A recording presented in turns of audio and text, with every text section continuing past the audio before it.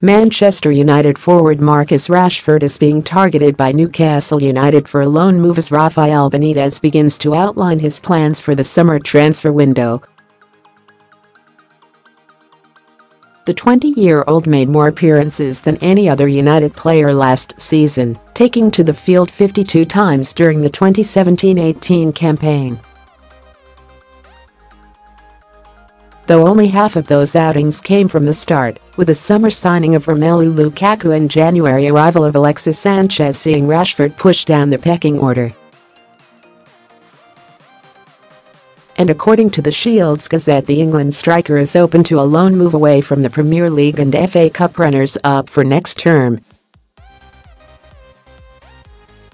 Everton and Leicester City are also understood to be monitoring the situation, but any move will be dependent on Jose Mourinho sanctioning the deal. Rashford is expected to play a key role for England at this summer's World Cup, though he is unlikely to start the group stage opener against Tunisia on 18 June. He scored his third international goal in the 2-0 warm-up win over Costa Rica last week to stake a claim for a starting berth, but is expected to be initially overlooked by manager Gareth Southgate. But when Southgate does opt to call upon Rashford, he believes he is in peak physical condition to make an impact in Russia.